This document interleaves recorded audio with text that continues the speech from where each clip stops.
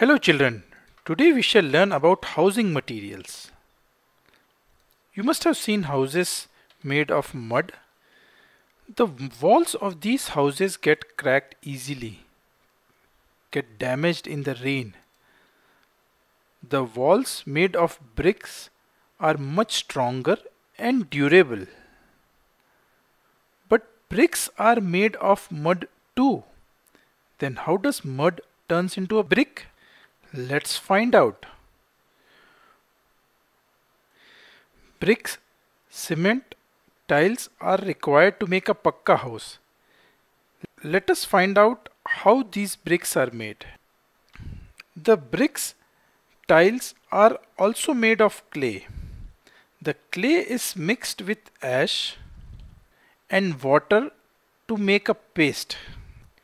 For bricks, the paste is put into the rectangular wooden molds to get the shape of the brick. Different molds are used to make different shapes of tiles. It is then left to dry in the sun for 2 days. The dried bricks are arranged in many rows, one above another. The spaces between bricks are filled with wood, charcoal, husk, etc.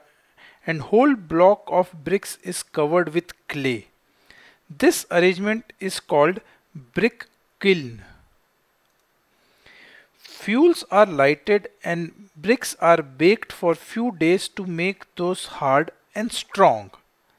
The tiles are also baked in kiln like this. Like brick and tiles, the making of cement is a long process too. Limestone and clay are the main ingredients of cement. The limestone powder and clay are mixed in 5:1 ratio. That is 5 times limestone and 1 times clay. Then the mixture is grinded to a fine powder. This step is called pulverization. This powder is heated in a kiln to 1800 degrees centigrade. The chemical reaction occurs between clay and the limestone. The mixture becomes hard and forms many small balls. This is called clinker. Then it is mixed with 2 to 3% gypsum and grinded to a fine powder.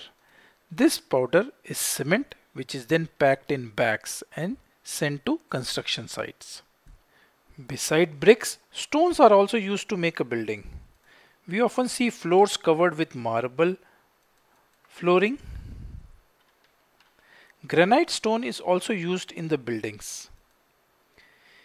We know that concrete is even stronger than cement.